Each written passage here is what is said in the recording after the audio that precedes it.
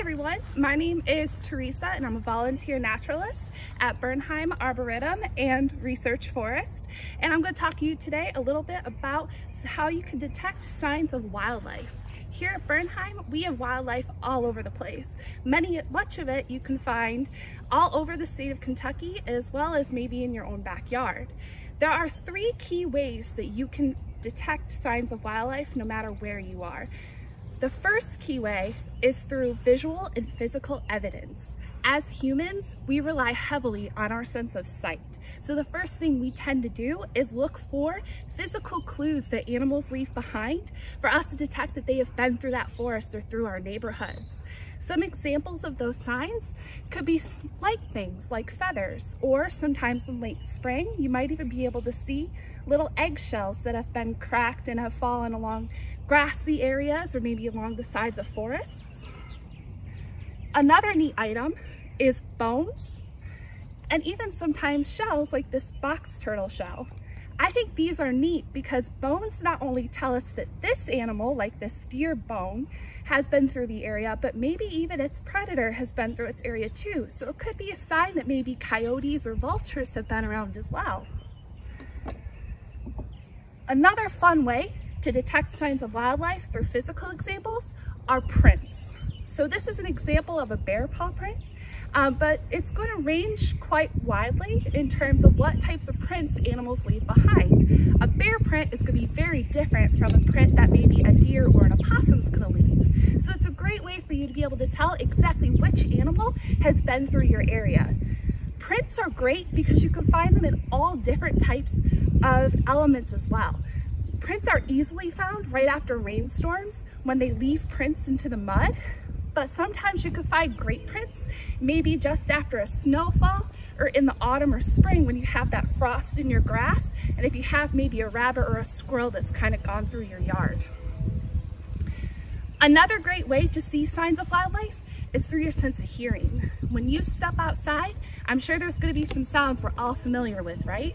So maybe the rattle of a cicada, for example, or the familiar chirp of maybe a chickadee who sings its song quite frequently in the spring.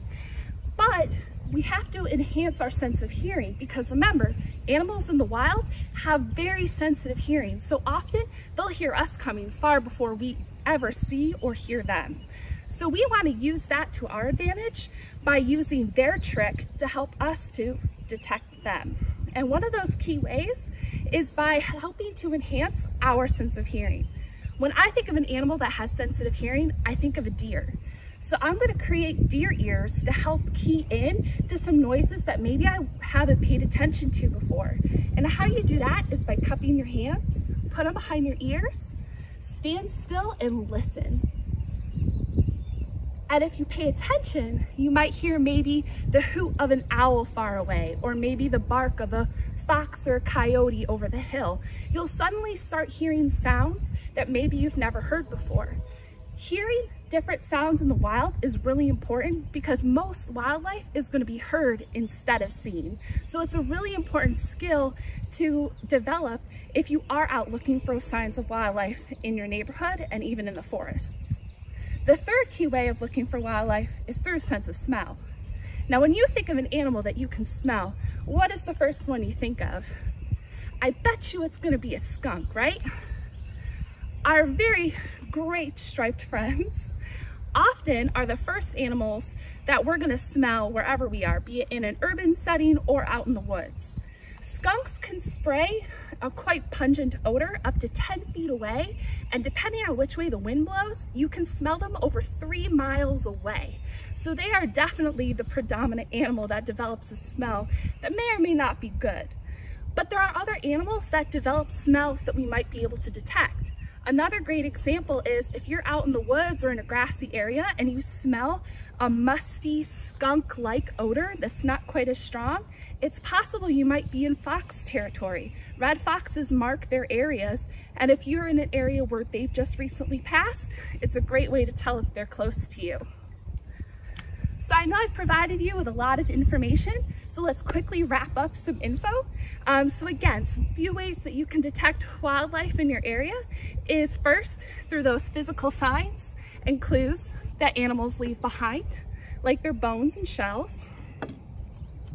Second is through sound and our sense of hearing. Remember, put your deer ears on.